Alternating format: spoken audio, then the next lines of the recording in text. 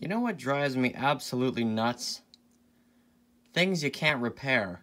Ding, ding, a ring a ding, ding, ding, wedding bells soon will ring a ding my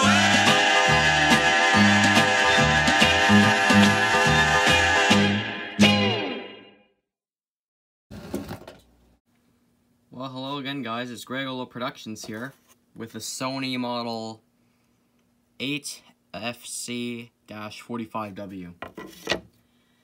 So, I said earlier here, I said that, oh, you know, it drives me nuts, things you can't repair. Well, that may be a stretch.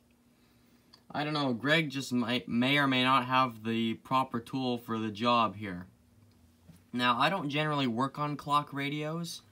I do work on electric clocks, but not a clock radio generally. And I ended up inheriting this thing, so I didn't buy it.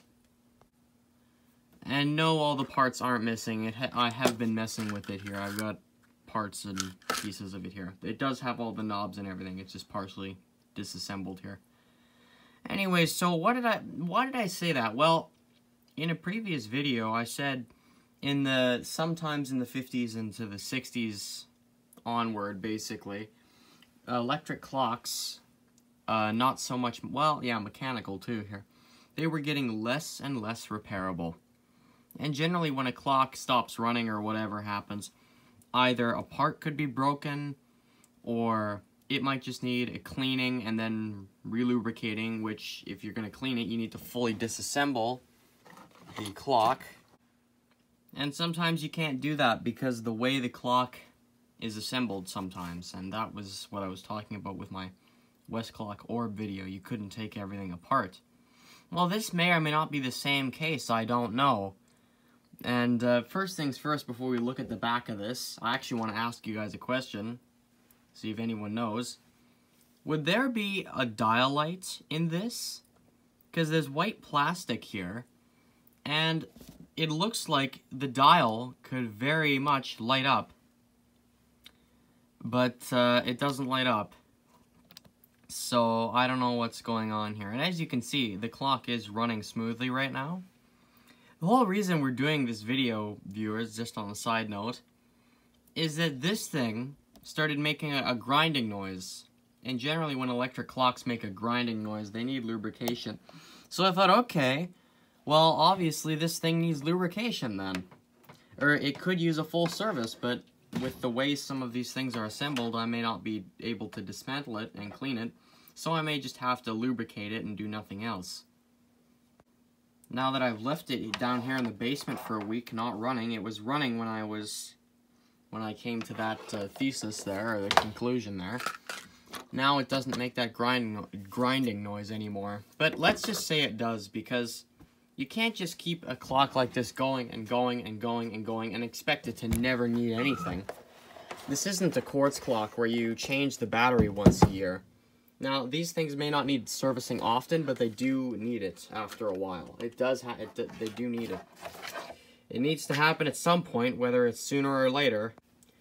Now, as you can see, I've been messing with this thing already. I took the back off, and I took the knobs off, and as I dropped the knobs everywhere, I took them off. Took the radio chassis support washers off the bottom of this.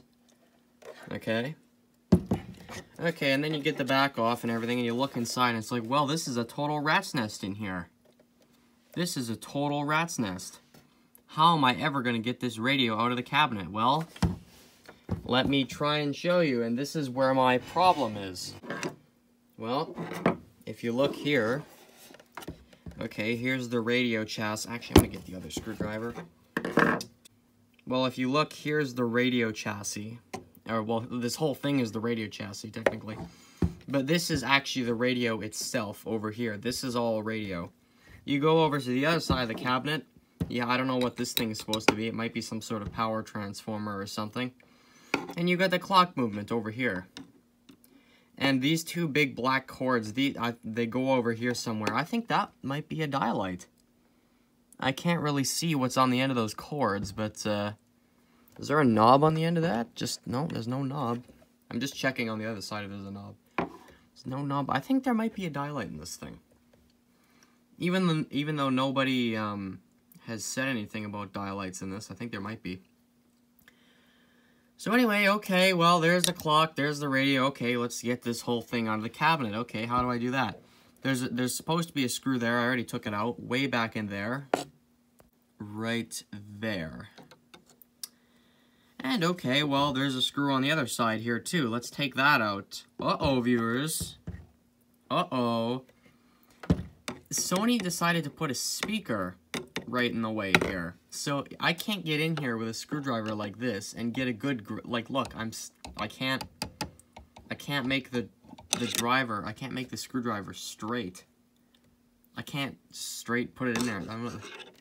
Don't take what I'm saying out of context, viewers. You can't just put it in here. You gotta get around the speaker, and I'm looking here. I'm like, how do you take this?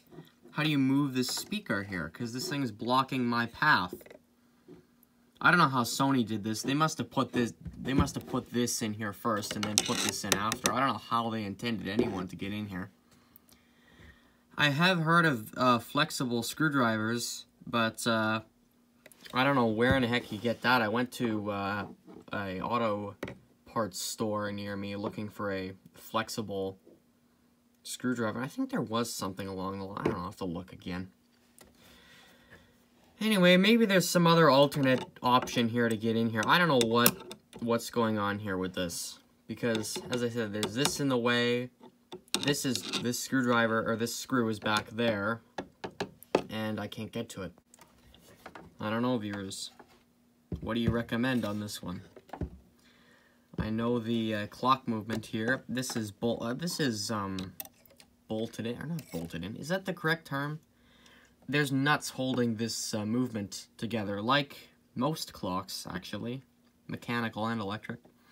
I see there's rivets here.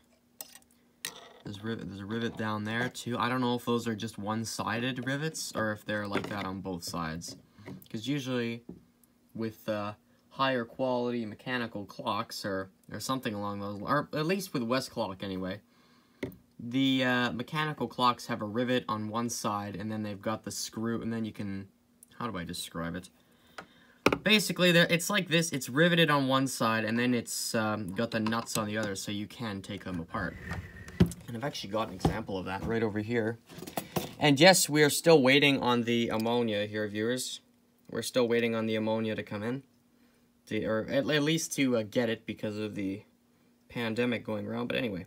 See, there's a rivet here, and then you got your screws. You got your screw holes on the other side.